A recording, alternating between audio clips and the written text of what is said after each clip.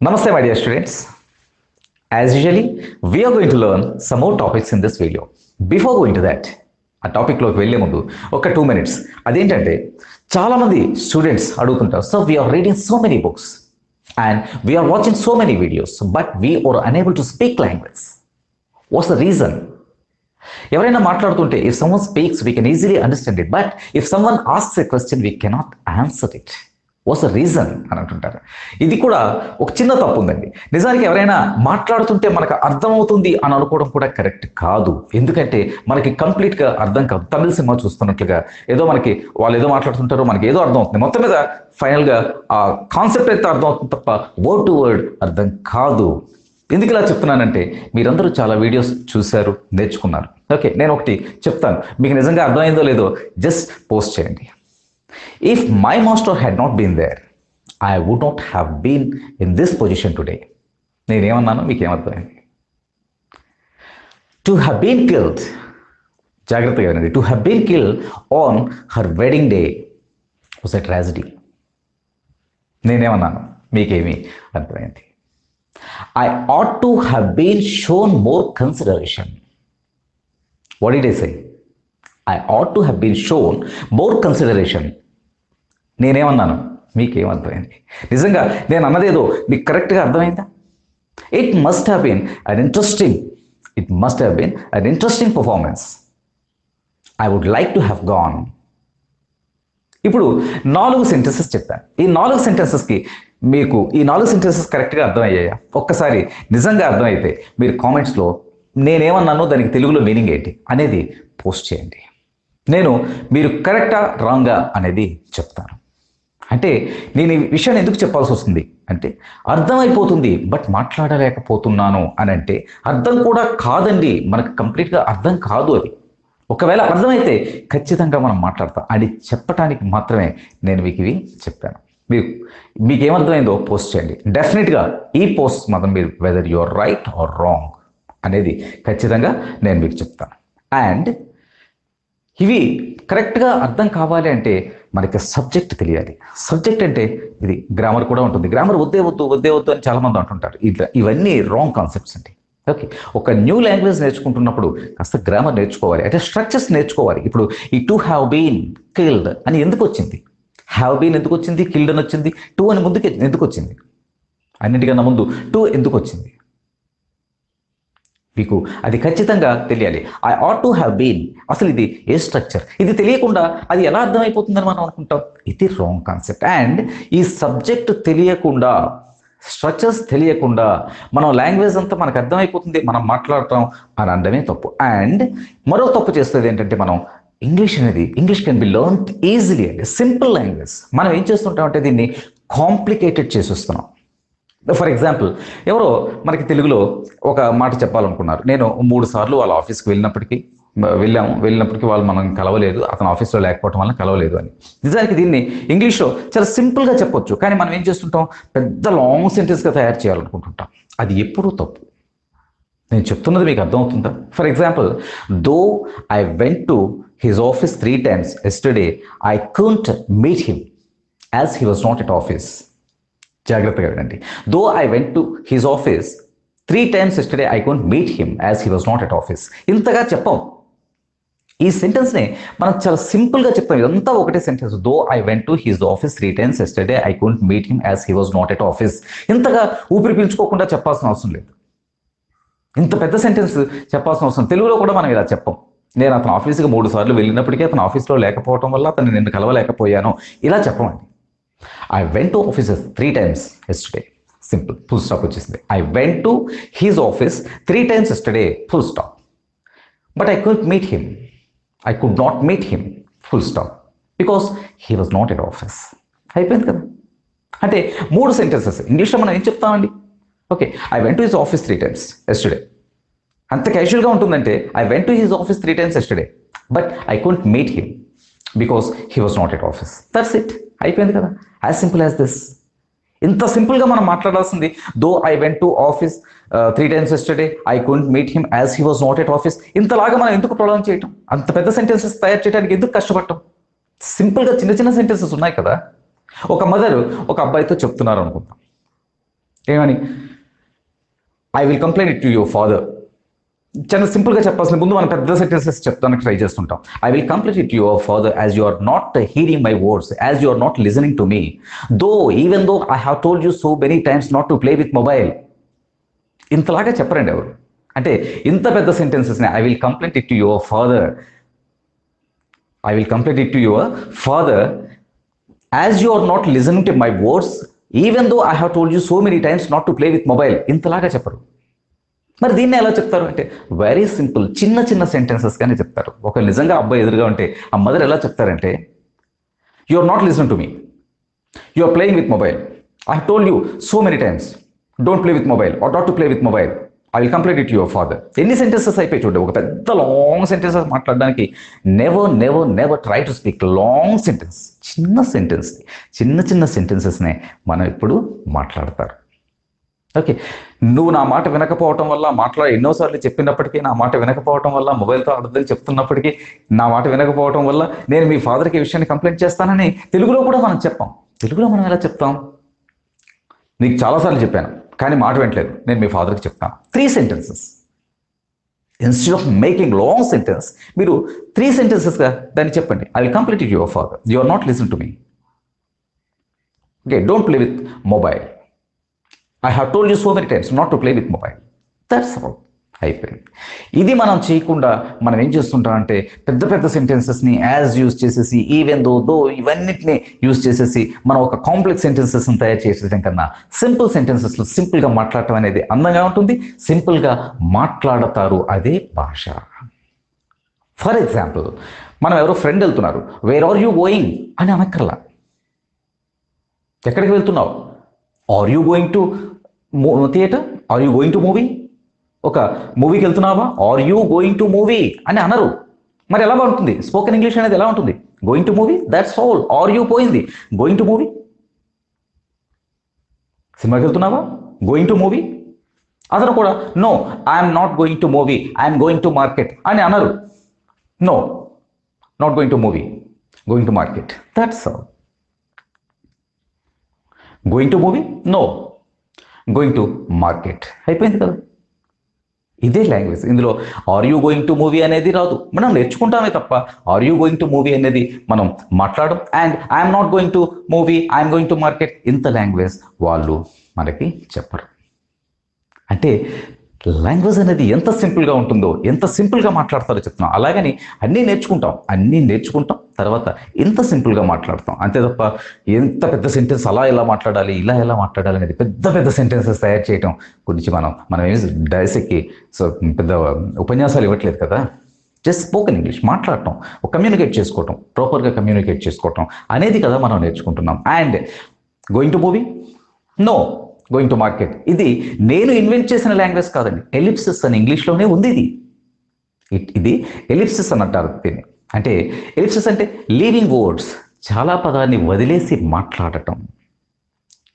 Okay, are you ready అని అనవండి. ఎంత సింపుల్గా ఉంటుంది. You ready, that's it. You ready అని అడుగుతాం. వెంటనే మన వాళ్ళు ఏం చేస్తారంటే యూ రెడీ, ఎక్కడ do you ready, are you ready అని అనకుండా యూ రెడీ అని అన్నారు, మీరు మహాప్రాధం చేసేసారు, అర్జెంటుగా మిమ్మల్ని ఉరి తీసేయాలి అన్నట్టుగా మన వాళ్ళు పర్టికులర్గా ఇంగ్లీష్ విషయంలోనే ఎన్నో రకాలుగా టెన్షన్ పడిపోతుంటారు. ఆ వర్డ్ అక్కడ స్కిప్ చేసేసారు, ఆ వర్డ్ అక్కడ వదిలేశారు. వర్డ్ నేను వదిలేయటం కదండి, లాంగ్వేజ్లోనే ఆ విధానం ఉంది. ఎలిప్సిస్ అంటారు దాన్ని. ఓకే, మనం ఏది కొత్తగా ఏది మనం ఇమిట్ చేయట్లేదు. మీకు అర్థమవుతుందా? Does she need anything from you, ఆమెకి ఏమైనా కావాలని నుంచి ఇలా అంటారు. She need anything from you అంటారు. She need anything from you. అయితే ఇక్కడ షీ వచ్చింది, ఇది third person singular. She needs అని రావాలి, షీ నీడ్ అని వచ్చింది అంటే మీరు తప్పు చేసేసారు, వెంటనే మిమ్మల్ని అర్జెంట్గా ఉరి తీసేయాలి. ఓకే, ఇంగ్లీష్లో మీరు ఒక గొప్ప తప్పు చేసేసారు కాబట్టి మీకు ఇంగ్లీష్ రాదు. ఇలాంటివి అనుకోవటం వల్లే మనం ఇంగ్లీష్ని మాట్లాడలేకపోతున్నాం. నిజానికి ఇక్కడ షీ నీడ్ ఎనీథింగ్ కాదు, అది డస్ షీ నీడ్. ఇక్కడ డస్ అనే దాన్ని వదిలేసి she need anything from you అంటున్నారు. ఇక్కడ షీ నీడ్స్ అని రాదు, ఎందుకంటే యాక్చువల్లీ స్ట్రక్చర్ ఏంటి, does she need anything from you. ఇందులో డస్ విడిచిపెట్టి she need anything from you. ఇక్కడ షీ నీడ్స్ అది కాదు, అది సింపుల్ ప్రెజెంట్ టెన్స్ కాదు. Asking A question, does she నీడ్లో డస్ని తీసేస్తున్నాం. అలాగే ఇంకోటి చూడండి, have you seen him, have you seen him. ఇలా అడగరు క్వశ్చన్. సహజంగా నేటివ్ స్పీకర్ మాట్లాడేటప్పుడు ఎలా మాట్లాడతారంటే seen him, that's it. Seen him, have you seen, have you పోయింది, సీన్ హిమ్. మీకు అర్థమవుతుందా? You ready, seen him, she need anything from you. ఇలా ఉంటుంది భాష. అలాగే ఇంగ్లీష్ మీరు మాట్లాడతారా? Do you speak English, do you speak English ఇవన్నీ అనరు. యూ స్పీక్ ఇంగ్లీష్ అంటారు. యూ స్పీక్ ఇంగ్లీష్ ఏంటండి? అది మహాప్రభం చేసేసారు మీరు, చాలా తప్పు అంటే ఎక్కువ మంది మనకి ఇలాంటి వాళ్ళే ఉన్నారండి. ఆ డూ అనేది మీరు అక్కడ వాడలేదు, ఇక్కడ డస్ అనేది వాడలేదు. హ్యావ్ యూ సీన్లో హ్యావ్ యూ తీసేసి సీన్ అంటారు. ఓకే, డూ యూ స్పీక్ ఇంగ్లీష్లో డూ చెప్పకుండా యూ స్పీక్ ఇంగ్లీష్ అంటారు. డస్ షీలో ఆ విషయం తెలియకుండా షీ నీడ్ ఎనీథింగ్ అంటారు, షీ నీడ్స్ అని రావాలి. ఇలా మనం పట్టుకొని వీటన్నిటిని అంటే ఎక్కడ రంధ్రాన్వేషణ అంటాం మనం, ఎలాగ ప్రతిదానికి అక్కడ ఏముంది, అక్కడ ఎందుకు పెట్టలేదు, ఇలా మనం ఇంగ్లీష్ గురించి అనుకోవటం వల్లే మనం ఇంగ్లీష్ని మాట్లాడలేకపోతున్నాం. అన్నింటినీ నేర్చుకోవాలి. I never say not to learn, నేర్చుకోవద్దని చెప్పు, కానీ అన్నింటినీ నేర్చుకోవాలి. నేర్చుకున్న తర్వాత ఇలా కూడా భాష ఉంటుంది. డు యూ స్పీక్, చూడండి, డు యూ స్పీక్ ఇంగ్లీష్ అనడానికి యూ స్పీక్ ఇంగ్లీష్, ఇక్కడ డూ వదిలేస్తారు. ఇది ఎలిప్సిస్ అంటారని నేను ఆల్రెడీ చెప్పాను. అంటే లాంగ్వేజ్లోనే ఇది ఉంది. ఓకే, మీకు ఒక బెస్ట్ ఎగ్జాంపుల్ చూసాను, ఒక ఫన్నీ ఎగ్జాంపుల్. నేను ఒక లెసన్లో I have been to Delhi, I have been to Agra, I have been to Delhi 5 times. నేను ఢిల్లీకి వెళ్ళాను ఒక 5 సార్లు. I have been to Agra 5 times, 10 times. ఇలా I have been to Agra 10 times, I have been to Delhi 10 times. ఇలా నేను ఒక లెసన్లో చెప్తూ దానికి తెలుగు ట్రాన్స్లేషన్ నేను ఢిల్లీ 5 సార్లు వెళ్ళాను, ఆగ్రా 10 సార్లు వెళ్ళాను అంటే ఇప్పటి వరకు అనే ఉద్దేశంతో ఒక లెసన్ చెప్పాను. దానిపైన ఎన్ని కామెంట్స్, నేను వెళ్ళాను అని కాదండి, అది వెళ్ళి వచ్చాను అని చెప్పాలి.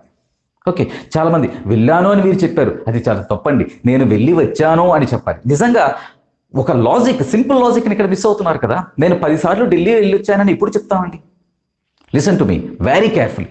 10 సార్లు నేను ఢిల్లీ వెళ్ళాను లేదా వెళ్ళి వచ్చానని ఎప్పుడు చెప్తాం? మనం వెనక్కి వచ్చేసిన తర్వాత కదా, మన ఊర్లో మనం ఉండి మాట్లాడుతున్నప్పుడు నేను 10 సార్లు వెళ్ళానండి ఢిల్లీ, 10 సార్లు వెళ్ళానండి Agra, I have been to Agra 10 times అని అంటాం. ఎప్పుడు? వెనక్కి వచ్చేసిన తర్వాతే అంటాం కదా. అక్కడ ఉన్నప్పుడు నేను ఢిల్లీ వెళ్ళాను అని అన్నాం కదా. Can you get my point? ఢిల్లీలో మనం ఉన్నప్పుడు నేను ఢిల్లీ వెళ్ళాను అని అనం, ఢిల్లీ వచ్చాను అని అంటాం. అక్కడి నుంచి వెళ్ళి వచ్చేసిన తర్వాతే కదా మనం ఢిల్లీ వెళ్ళాను అంటాం. నిజంగా తెలుగులో కూడా నేను 10 సార్లు ఢిల్లీ వెళ్ళాను అంటారా, 10 సార్లు ఢిల్లీ వెళ్ళి వచ్చాను అని అంటారా? కామన్ సెన్స్ ఉందా? అంటే ఎంత న్యూసెన్స్ అంటే ఇది ఇంగ్లీష్ నేర్చుకోవడానికి. అంటే చిన్న విషయాన్ని చాలా కాంప్లికేట్ చేయటం అనమాట. అంటే నేను ఢిల్లీ 10 సార్లు వెళ్ళానంటే 10 సార్లు వెళ్ళాను వెళ్ళి వచ్చాను అన్న తర్వాతే కదా మనం ఢిల్లీ 10 సార్లు వెళ్ళాను. ఆ విషయాన్ని వదిలేసి మీరు ఢిల్లీ 10 సార్లు వెళ్ళాను అని చెప్పారు. నో, అది తప్పు. ఢిల్లీ 10 సార్లు వెళ్ళి వచ్చాను, ఆగ్రా 10 సార్లు వెళ్ళి వచ్చాను, I have been to Hyderabad 3 times అంటే హైదరాబాద్ 3 సార్లు వెళ్ళి వచ్చాను వెళ్ళి వచ్చాను అని చెప్పాలి తప్ప వెళ్ళాను అని చెప్పకూడదు. ఎంత ఫనీ థింగ్ అంటే ఇది. వెళ్ళి రావడం ఏంటండి? వెళ్ళి వచ్చానని ఎవరు చెప్పారు? వెళ్ళి వచ్చిన తర్వాతే మనం వెళ్ళాను అని చెప్తాం. అక్కడికి 3 సార్లు వెళ్ళాను, 4 సార్లు వెళ్ళానంటే 4 సార్లు వెళ్ళడం జరిగింది, 4 సార్లు వెనక్కి వచ్చేయడం జరిగింది. అప్పుడు మాత్రమే మనం వెళ్ళాను అని చెప్తాం. తెలుగులో మీరు ఒకటి అర్థం చేయండి. మీరు 4 సార్లు నేను ఢిల్లీ వెళ్ళాను అంటారా, నేను 4 సార్లు ఢిల్లీ వెళ్ళి వచ్చాను అంటారా? ఇక్కడ లాంగ్వేజ్లో ప్రాబ్లమ్స్ వస్తున్నాయి. అంటే మనం ఏంటంటే ప్రతిదాన్ని ఒక భూతత్వంలో పెట్టి చూసి భయపడిపోవటం, భయపెట్టేయటం చేస్తున్నాం. ఢిల్లీ 4 సార్లు వెళ్ళాను, దానిపైన నాకు ఎంత నవ్వుకున్నానంటే, నేను ఢిల్లీ 4 సార్లు వెళ్ళి వచ్చేసిన తర్వాత కదా 4 సార్లు వెళ్ళానని చెప్తాం. వెళ్ళి వచ్చాను అని ఎవరు చెప్పరండి. మీరు తెలుగులో ఎలా ఎంత క్యాజువల్గా మాట్లాడతామో. ఢిల్లీ 4 సార్లు వెళ్ళానండి, చెన్నై వెళ్ళానండి 3-4 సార్లు వెళ్ళానండి అంటే I have been to Chennai couple of times, 3 or 4 times. ఇంత సింపుల్. దీనికి వెళ్ళానా వెళ్ళి వచ్చానా దీని గురించి ఒక పెద్ద arguments. Okay, it's worthy to make an argument? Is it worthy to make an argument? చెప్పండి. ఇందులో అంత కాంప్లికేట్ మీరు ఎందుకు చేసుకుంటున్నారు లాంగ్వేజ్ని? సింపుల్గా పోయేదానికి మీరు చాలా చాలా చాలా ఇష్యూ చేసేస్తున్నారు లాంగ్వేజ్ని. అలా చేయొద్దు. చాలా సింపుల్గా స్ట్రక్చర్స్ అన్నీ నేర్చుకోండి, ప్రతి స్ట్రక్చర్ నేర్చుకోండి.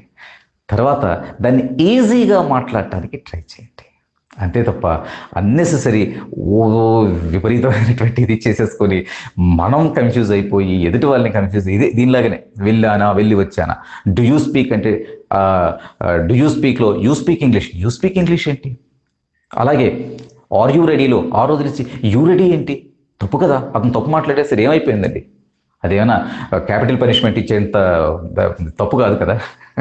ఓకే, ఇంత సింపుల్గా హ్యాపీగా హాయిగా మనకు ఆల్రెడీ లాంగ్వేజ్ వచ్చు, మీ అందరికీ లాంగ్వేజ్ వచ్చండి. బట్ ఎక్కడ ప్రాబ్లం వస్తుంది అంటే అది చెప్పటంలో మీరు ఏదేదో పెట్టేసుకొని మనం స్టార్ట్ చేయట్లేదు. అన్ని స్ట్రక్చర్స్ రావాలి అప్పుడు మాత్రమే నేను మాట్లాడతాను అని అంటే ఎప్పుడూ కరెక్ట్ కాదు. యు స్టార్ట్ స్పీకింగ్, మాట్లాడటం మొదలు పెట్టండి. తప్పులున్నా చిన్నవేవో ప్రాబ్లం ఉంటాయి, అన్నింటినీ ప్రాపర్గా వన్ బై వన్ నేర్చుకుంటూ వెళ్తాం కదా. ఓకే, ఇలాంటి విషయాల్ని వెళ్ళి వచ్చానా, వెళ్ళాను అంటే కరెక్టు, వెళ్ళి వచ్చాను అనేది రైటు, ఇలాంటి నాన్సెన్స్, నిజంగా నాన్సెన్స్ అండి. ఓకే, ఇలాంటి ఆర్గ్యుమెంట్స్ చేసే వాళ్ళని కూడా మనం సింపుల్గా ఒక వర్డ్తో చెప్పొచ్చు, ఇడియట్స్. ఇలాంటి ఆర్గ్యుమెంట్స్ చేసే వాళ్ళని ఇడియట్స్ అని అంటారు. ఎవరు ఏమనుకున్నా, ఎవరు ఏ కామెంట్ చేసినా ఐ డోంట్ కేర్. సింపుల్గా ఇది ఇడియట్స్ చేసేటటువంటి పని. వెళ్ళి వచ్చాను, కామన్ సెన్స్ లేదా? వెళ్ళి వచ్చిన తర్వాతే కదా మనం వెళ్ళానని చెప్తాను. ఢిల్లీలో ఉన్నాను అనుకోండి, నేను ఢిల్లీలో ఉన్నానని చెప్తాను, లేకపోతే ఢిల్లీ వచ్చాను అని చెప్తాను, అంతేగాని ఢిల్లీ వెళ్ళానని చెప్పాను కదా ఢిల్లీలో ఉన్నప్పుడు. Got my point. సో మనం ఏం చేయాలి అంటే లాంగ్వేజ్ని చక్కగా నావెల్స్ చదువుతూ ఉండండి. ఓకే, నవల్స్ చదవటం వల్ల కాన్వర్జేషన్స్ అంటే ఎలా చేయాలో అర్థమవుతుంది. న్యూస్ పేపర్ చదువుతూ ఉండండి. Current affairs and current vocabulary, మీకు చక్కటి వొకాబులరీని మనం నేర్చుకోవచ్చు. ఓకే, ఏది దొరికితే, ఏ పీస్ దొరికితే ఆ పీస్ని చదువుతూ ఉండండి. నాలాగా చెప్పే వీడియోస్ ఎవరు చెప్పినా అది ఇష్యూ కాదండి. ఓకే, ఒక్కొక్కరిది ఒక్కొక్క స్టైల్ ఉంది. ఓకే, చెప్పేది వినండి. వాళ్ళు ఏదైనా స్ట్రక్చర్స్ నేర్పిస్తే అది నేర్చుకోండి, వొకాబులరీస్ రిలేటెడ్ ఏదైనా నేర్పిస్తే అది నేర్చుకోండి. అన్నిటినీ నేర్చుకుంటూ వాటన్నిటిని బుర్రలో పెట్టుకుంటూ 2 monthsలో నాకు వచ్చేయాలి, ఇలాంటి మాటలు ఎప్పుడు ఎక్కడ ఎవరితో మాట్లాడకండి. It's highly impossible. 2 months కాదండి, 2 years నుంచి 20 years నుంచి కూడా ఇంకా ఇబ్బంది పడుతున్న వాళ్ళని ఎంతోమంది చూస్తున్నాం లాంగ్వేజ్. ఓకే, నిజమా సార్ అంటే ఎస్, ఇట్స్ ట్రూ. కాబట్టి నాకు 2 monthsలో వచ్చారు, 2 monthsలో నేను అమెరికన్తో మాట్లాడాలి, అమెరికన్ కన్నా ఇంకా బాగా మాట్లాడాలి.